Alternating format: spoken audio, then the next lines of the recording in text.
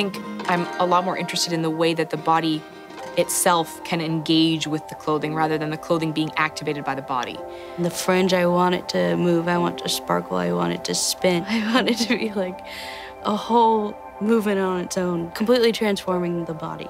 This semester, I really wanted to learn how to make garments because I've loved this thing for so many years. Starting to have a real passion for the subject and for the making. There's an art level that I want to engage with as well where there's a concept. I think art really equals concept. I need things with a lot of texture. I need, frilly things. I like sparkly things. And how does that play into my inspiration? I'd always wanted to work with fabrics and to get off the two-dimensional plane and into the 3D. So I really embraced the fabrics, I guess. I never ever thought in a million years that I would make 10 garments for my senior thesis.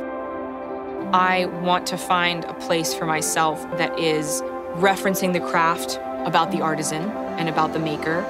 I want to have a level of my work that is well designed, that's about design, and that's usable and workable for the body. What if I use the shapes of letter forms to make garments? This shape here, these triangular shapes, reference sails, like the shapes that are found in sails. This middle piece is the diagonal.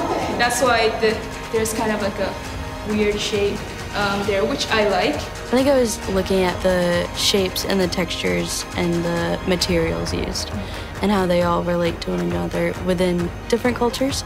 You're creating a swatch that comes off of the machine, completely 2D. It's a rectangle for the most part, but it's like a painting. You can create all these like dimensions and lines and color, and so that's just a whole exploration in itself. We're not just thinking about the body, and we're not just thinking about the textile, we're thinking about how the two of them come together. With the pattern making, I learned a lot with that. The shapes in relation to the body, the proportion, like the scale difference between a flat object and when you put it on the body, it sort of changes the proportion of everything.